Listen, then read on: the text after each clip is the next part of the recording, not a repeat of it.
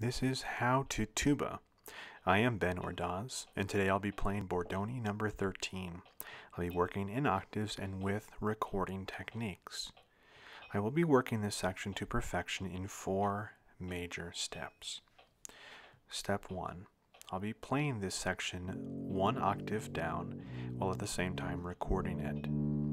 Every tuba player should master playing in the low register.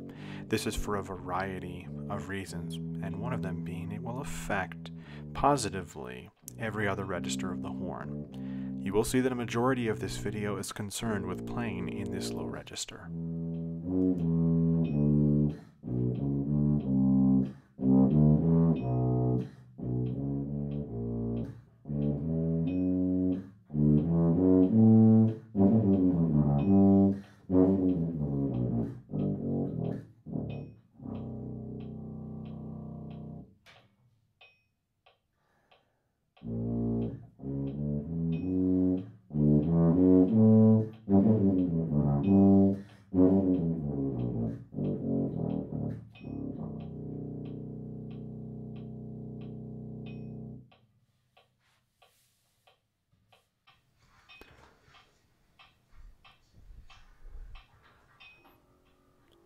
Recording,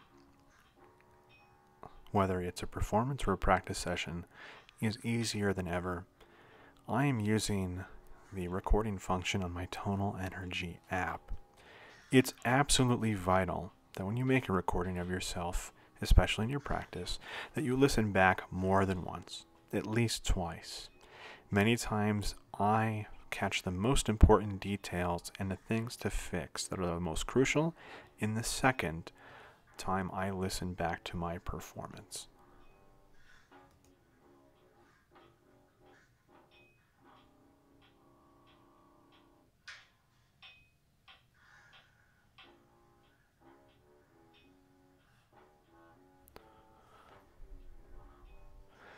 As you are critiquing yourself, you want to always keep in mind the 3 rules. These are 3 principles that should guide all of your playing.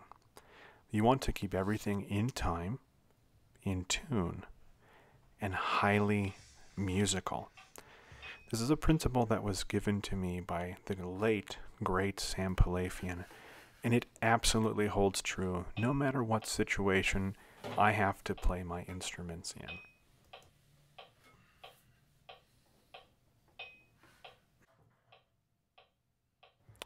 As I return to my instrument, I'm going to break down the previous section so that I can fix these issues. And I'm also going to relate these issues back to the 3 rules. I noticed the harsh articulation, which affects musicality, rule number 3. Also, an inconsistent intonation, rule number 2. And, as you heard, an inaccurate ending, which had a lot to do with the time and rhythm. So, rule number 1.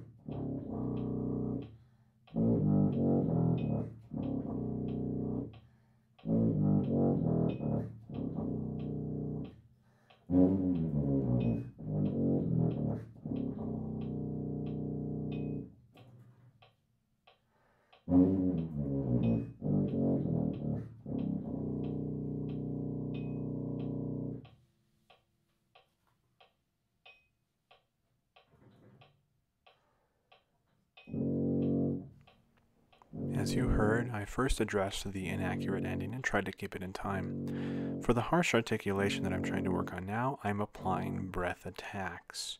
In this way, I'm just trying to start the notes with my buzzing lips without the aid of the tongue.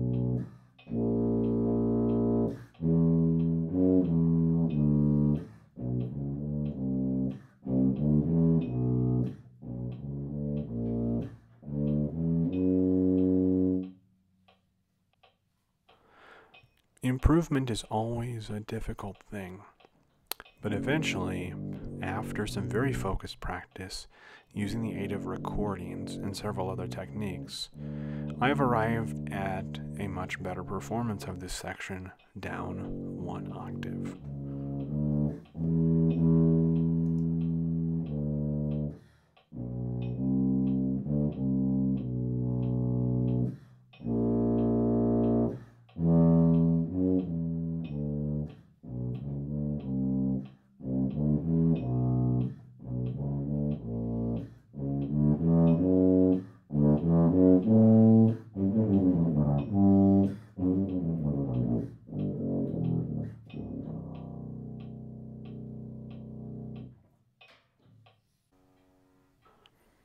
I'm now leaving the low register and returning to the original octave of the piece.